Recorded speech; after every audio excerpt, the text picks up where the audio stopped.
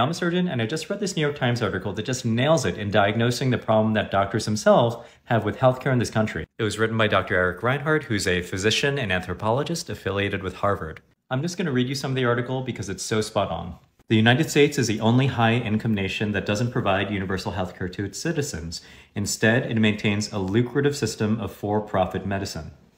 One report estimated that in 2021 alone, about 117,000 physicians left the workforce, while fewer than 40,000 joined it. I've talked about this before, but yeah, we've got a huge physician shortage, and it's just getting worse. Doctors were told that if healthcare were made a public service, we would lose our professional autonomy and make less money. This part is so key because he basically acknowledges that for many years, doctors were told that if we go to socialized medicine, universal healthcare, doctors are going to suffer, doctors will make less money. But we're finally at a point where so many doctors feel that they're complicit in a broken system and they're just choosing to leave medicine altogether. So Dr. Reinhardt says, doctors can no longer be passive witnesses to these harms. We have a responsibility to use our collective power to insist on changes. He offers some solutions like universal healthcare, paid sick leave, reforms to housing and social welfare systems. And he goes on to suggest that the real next step for doctors is unionization to pool the collective power and disillusionment of physicians to change the system.